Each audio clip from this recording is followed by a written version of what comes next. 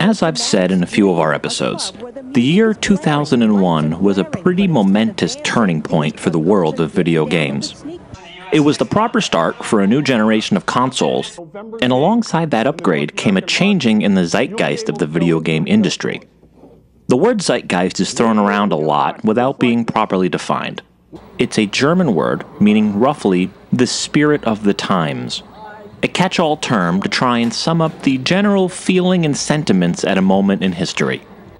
On any given day in 2001, it will be difficult to feel this kind of change in sentiment, but looking back over the year as a whole, it will be quite hard to miss. Nintendo had revived the home console market in the late 1980s, and proven it was an enormous business with a hefty financial reward. Sega had come in through the early 1990s to prove that other players could get in on that action, and then Sony joined the fray in the late 1990s, and surpassed both in elevating the market and the medium to a new height of mainstream acceptance and financial success.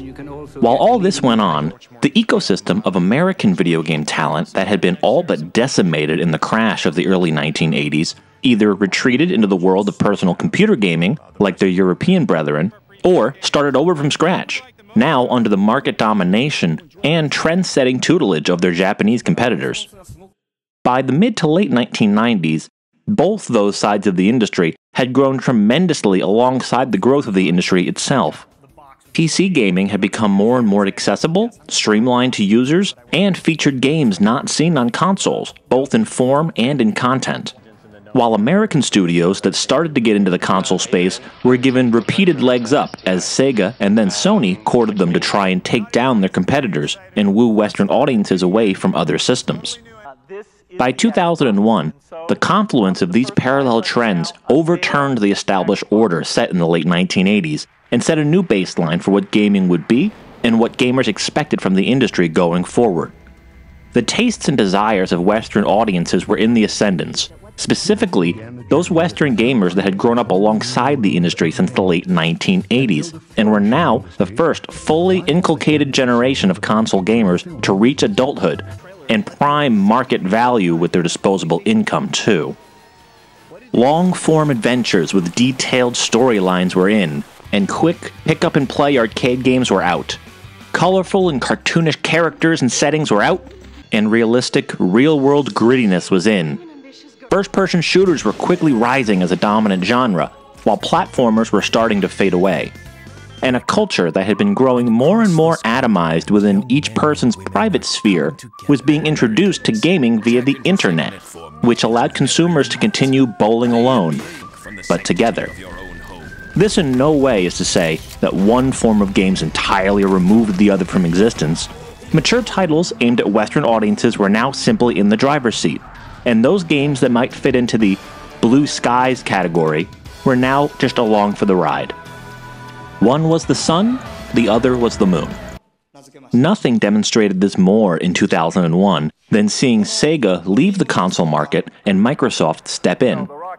Sega had been there right alongside Nintendo in the mid to late 1980s in reviving the North American console market, albeit with much less initial success. But they had been a fixture in the industry for those 15 years since in the post-crash video game world. The foundation of their seat at the table was their overwhelming dominance in the arcade market, making arcade-style, quarter-grabbing, technology-pushing games. But all that had essentially withered away by this point, with the Western arcade markets virtually gone by the beginning of the 21st century, and the Japanese arcade scene in a state of perpetual decline. Meanwhile, Microsoft had only started paying attention to video games about 5 or 6 years earlier at the launch of its world-dominating operating system, and now it suddenly thrust itself into the console market in order to keep the console market from subverting their own attempts to Trojan horse their way into the world's living rooms. The naive early years of games as an isolated business unto itself was coming to an end, while the perpetual mantra of game makers, that is, the developers themselves, was to give them a simple system, an easy system, but a powerful system to work with, and their creativity will be unleashed, resulting in great software that would have customers come flocking to your system. The PlayStation 2 came along and flipped that on its head. Out of all four of its competitors, from the Dreamcast, to the GameCube, to the Xbox, the PlayStation 2 was widely regarded as the most difficult piece of hardware to work with in order to get equal or superior performance. Its design was bespoke, very specific, and yet still left everything in the hands of the programmers and did very little for them automatically. Yet it was the product that got the waves and waves of support from game makers and flew off the shelves virtually from the minute it was even announced, long before it had any major titles that justified its purchase beyond habitual early adopters. Part of this is the consumer loyalty and momentum behind the PlayStation brand itself. But every prior market leader had failed to pass the baton to its successor, so it couldn't only be that. The ace in the hole for Sony would be that DVD player, an advantage only they could really bring to the table due to their role outside the gaming industry as a behemoth in the field of consumer electronics. If your game console was going to come with a free DVD player, it would take an awful lot of value on the other side of the ledger to steer someone's purchase away from it. The competition would have to offer some other killer feature exceeding the value to you of having a DVD player. The primary way people would watch movies in the 2000s, and the replacement for the ubiquitous VCR. Nintendo would bet on the strength of their own brand and the quality of their games, plus sweetening the deal with a lower price for its hardware so you could put some of that difference towards your own DVD player. While Sega and Microsoft bet heavily on the coming wave of online gaming to offset Sony's advantage. All of them would fail in their gambles, and no one would need to wait till the end of this console cycle to find that out. It was already written on the wall right here in 2001. Sega had already thrown in the towel in the very beginning of the year in an effort to stave off bankruptcy, while Sony had already blown away the Dreamcast's user base by selling over 10 million PS2 systems by the end of the year 2000. By the end of 2001, Nintendo and Microsoft were both racing neck and neck to sell through hundreds of thousands of units, while Sony was sitting pretty with over 20 million PlayStation 2s sold worldwide. And that massive install base meant no game studio could afford to avoid that market for their game. Sony had flipped the script. The idea of making a system had been that if you do it right, if it's powerful, flexible, and easy to work with, it will attract games that will make it sell. In other words, the old adage that if you build it, they will come. Instead, Sony had made the console independently valuable before software even existed and games had to come to them. They inverted the old saying into becoming, if they come, you will have to build it. Even the biggest, richest company on the planet couldn't come in and beat that advantage, no matter how many billions of dollars it burned. Another lesson of history that comes to mind here is the idea that leaders are always preparing to fight the last war, not the next one. This is where we pivot to Nintendo. For while Sega and Microsoft had made bets on where the next war would be fought and simply been wrong, Nintendo was the general preparing to fight the last war, but do it right this time. After seeing the technical limitations of their cartridge format and the difficulty in working with the Nintendo 64 as the stumbling blocks keeping the world from buying into the majesty of playing Ocarina of Time and Super Mario 64, Nintendo had bet that if they rectified these things and played a strong game in the price war, they could come out on top on the strength of their software alone. They weren't quiet or shy about this. When they showed up to E3 2001 to unveil what they had for the GameCube, their slogan for the show was, "The Nintendo Difference." And Satoru Iwata would expound on that again and again. What it boiled down to was that Nintendo was different. They were exceptional. Their games were in a tier no other companies were. It was certainly a bold proclamation. Some might even have called it arrogant. Another ancient phrase that comes to mind is that pride goeth before a fall. Still, all the big picture market realities are one thing. What did all of this mean for gamers? What was Nintendo up to in 2001? At the beginning of the year, Nintendo was just trying to keep the Nintendo 64 alive a little bit longer, at least until E3 apparently. Its last holiday season had been carried over the finish line thanks largely to a new Zelda title, Majora's Mask, the continuing strength of the Pokemon franchise with Pokemon Stadium and Hey You Pikachu, as well as some technical marvels from Factor 5, like Star Wars Battle for Naboo and Indiana Jones and the Infernal Machine. Heading into 2001, the Nintendo 64's arsenal was almost empty, with just a few send-off titles getting finished up. This would include Paper Mario, Conker's Bad Fur Day, Pokemon Stadium 2, and Mario Party 3. But after this point, in May of 2001, that was all she wrote as far as the Nintendo 64 was concerned. It wasn't a surprise that the Nintendo 64 would be winding down. Nintendo had already shown the world what it had up its sleeve for 2001 back at Space World in August. The interesting thing was that Nintendo was preparing to replace not just its aging home console, but also its far more popular handheld system as well. For the first time, Nintendo was getting its two product lines in sync, as 2001 would feature the launch of both the Game Boy Advance and the GameCube. And with Nintendo talking up the possibilities of connecting the two platforms, this seemed pretty deliberate. It was an important step toward Nintendo trying to leverage the one asset it had at its disposal to counter Sony and Microsoft: its absolute ownership of the handheld gaming space. There appeared to be some strategic thinking going on that they might be able to create a halo effect from its popular Game Boy line to drive purchases of its home console. The first steps had been taken to test this out with the Nintendo 64 Transfer Pack, allowing for some connectivity between certain games like Mario Tennis and Pokemon titles. It was a bit of a long shot, but it seemed to be the card Nintendo was most interested in playing. Phase 1 of that plan seemed to get off to a strong start, as the Game Boy Advance launched in Japan in March and Western markets in June, and quickly flew off shelves, with a massive stack of launch games, although the bulk of these were from third parties, as Nintendo themselves only contributed the beefed-up NES and Super Nintendo games in the form of Super Mario Advance and F-Zero Maximum Velocity.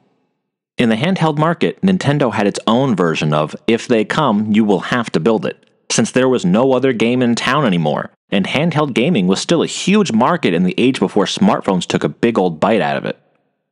But in the absence of any new software for the Nintendo 64, the Game Boy Advance would take up the bulk of Nintendo's attention and marketing. Of course, as we've mentioned in possibly every single episode so far, E3 2001 was the big bang as far as GameCube games were concerned. But as we also noticed and covered, the deck seemed to be pretty heavily stacked with games from Nintendo and its stable of partner companies. Third parties were relegated to pumping out quick and easy cross-platform ports from games on the PS2 and the Xbox, or in Sega's case from its arcade cabinets and the Dreamcast. The late finalization and slow rollout of GameCube development kits seemed to be at fault, as only the VIP studios outside Nintendo's orbit, like Sega and EA, were getting kits even by the Christmas of 2000, giving them less than a year, giving everyone else mere months to bang out projects before the 2001 holiday season. Nintendo's effort to make sure its system was everything a developer could want certainly came in handy here, and spared them from possible disaster when it came to third-party game support, since many of these quick projects would be able to be easily brought over to the GameCube, and since it was a noticeable step up in power from the PS2, where most of these titles originated, it managed to run them without breaking a sweat. Although, like we saw with SSX Tricky, it was still up to the developer to put in the effort to polish up the port, and Nintendo's choice to go with smaller DVD formats and smaller memory cards meant some things had to be compressed or cut, like we saw with Madden and All-Star Baseball. Plus, there was no sign that Nintendo had any interest in online gaming, which gave the PS2 version of Tony Hawk Pro Skater 3 a major advantage over the otherwise very well-polished GameCube version. This is where Nintendo's narrow vision of what was necessary to make for the ultimate TV gaming machine appeared to fall short, since hard drives, DVDs, and modems can certainly all be used to broaden the possibilities for what games can do and be, even though that might not necessarily be the primary reason their competitors put them in there. Still, the process of bringing a game over to the GameCube was reportedly very quick, cheap, and easy, so why not? Well, like we saw with The Simpsons Road Rage, the audience that bought GameCubes seemed to be remarkably disinterested in what third parties brought to the system, at least compared to owners of the other systems. At least they didn't seem to be there for these quick ports. Non-Nintendo games made specifically for the GameCube, like Rogue Squadron 2 and Super Monkey Ball, did quite well in the sales charts. Nintendo's focus on making its games the reason that gamers bought its system appeared to be having its intended effect in a careful what you wish for sort of way, since these gamers appeared to be purchasing the GameCube only for Nintendo's games. While this might financially suit Nintendo in the short run, if it wanted to grow its user base and wrest any semblance of control over the market from Sony or Microsoft, it needed to tend more than just its own little garden. Before the end of 2001, it made one big move that showed it might be serious about courting third parties onto the GameCube and trying to bless their titles with the Nintendo effect. It announced a deal with Capcom to bring all its mainline Resident Evil games exclusively to the GameCube, with Shigeru Miyamoto himself reportedly doing the rounds as the ambassador to court the company into Nintendo's fold. It had also found some natural allies with two of Sega's wayward studios, as Amusement Visions had done very well with Super Monkey Ball, and Sonic Team gladly jumped into the Nintendo club, announcing Sonic Adventure 2 Battle for the GameCube. Nintendo was going to need this and much more if it was going to try and compete to win this round of the console race. As the year 2001 came to an end, and the GameCube had gone on sale in both Japan and North America, it sold through 2.4 million consoles to consumers across both these markets, according to Nintendo's sell-through numbers in early January. Of that 2.4 million, 1.3 of them were in North America, where Microsoft had also launched just days before, and reported selling 1.5 million by the end of 2001. It was obviously close, but it looked like Microsoft had beaten them by a hair, relegating them to third place in the world's largest market. Nintendo still had the worldwide advantage over its new competitor, since the Xbox hadn't launched anywhere besides North America yet, but it didn't bode well for the fight to come. We'll see how that ongoing console war shapes up as we continue into 2002. We'll also see how well those third parties that did bet on Nintendo managed to do with their GameCube projects. We'll see if the end of the development kit shortage brings new and better games made exclusively for the system, what exactly Nintendo's plans to do with that modem and broadband adapter it said it would release are, what this Game Boy Advance connectivity would do, and if Nintendo's trusty mainline franchises could pick the system up and restore some of its former prestige and leadership. We'll see all of this unfold as we continue to cover the little purple console on this show we call ChronCube.